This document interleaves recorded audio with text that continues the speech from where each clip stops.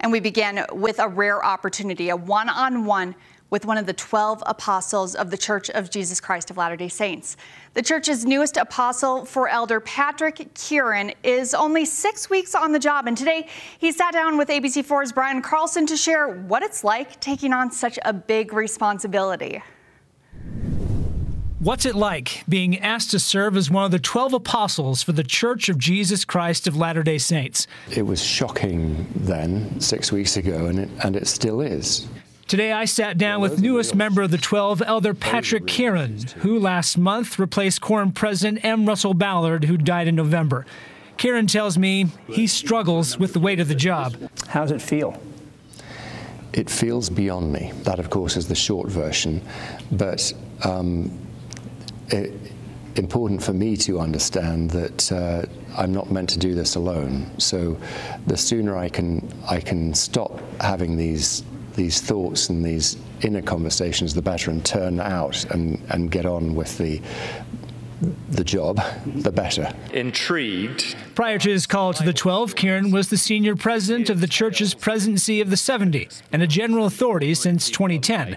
He says the difference now puts him in the forefront of church leadership, specifically overseeing the church in Europe, Asia, and the Philippines, spending weekdays meeting with the rest of the 12, weekends visiting local church leaders throughout the world. Last weekend was the Orem temple dedication. The weekend before was with leaders in the Las Vegas area. Kearon grew up in England and Saudi Arabia, converting to the church in 1987, and admits he didn't embrace it at first. I struggled with what they believed at the beginning, but I saw their actions, and then it took me a while to realize that their belief and their actions were in fact one. He says keeping up with new converts joining the church is its biggest challenge moving forward. Places like Africa, parts of Africa, we grow very fast, and that takes a lot of adjusting because we're trying to develop leadership at the pace that we're growing, and that just takes time. So it's not things like transgender issues. It's not things like political divisiveness. For that, he says Jesus Christ is the answer. He has the answer to all of these challenges. You know, if we look at his ministry when he was here, the way he preaches peace, understanding, long-suffering, loving our neighbor, that's the answer to those and just about any problem I can think of.